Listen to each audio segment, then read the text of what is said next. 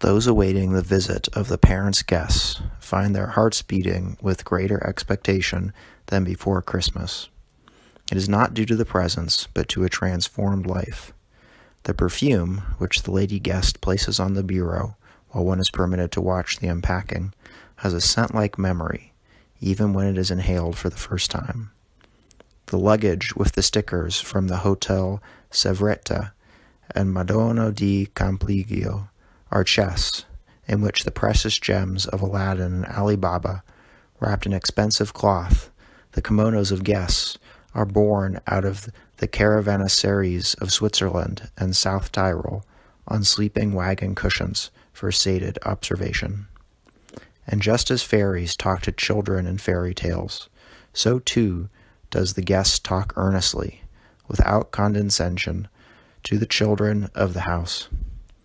They ask knowledgeably about lands and people, and the guests, not acquainted with their daily habits and seeing nothing but the fascination in their eyes, answers with profound statements about the feeble-mindedness of a brother-in-law and the marital spats of the nephews.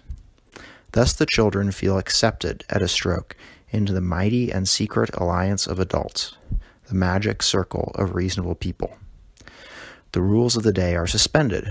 Perhaps tomorrow they may even be allowed to skip school, along with the borders between the generations.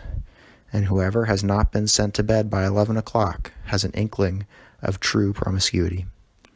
The single visit ordains Thursday as a festival, in whose euphoria all of humanity seem to be invited.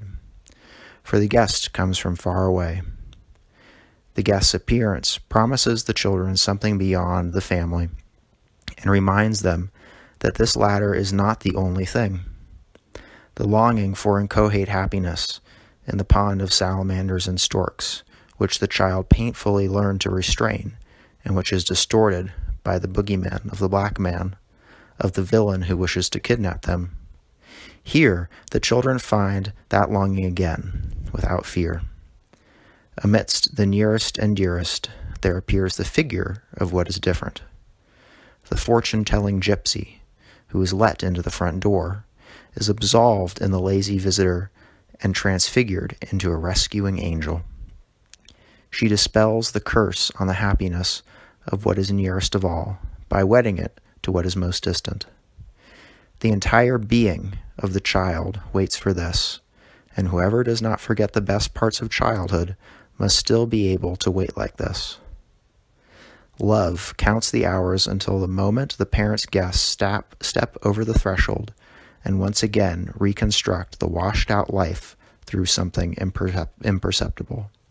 Here I am again, back from the wide world.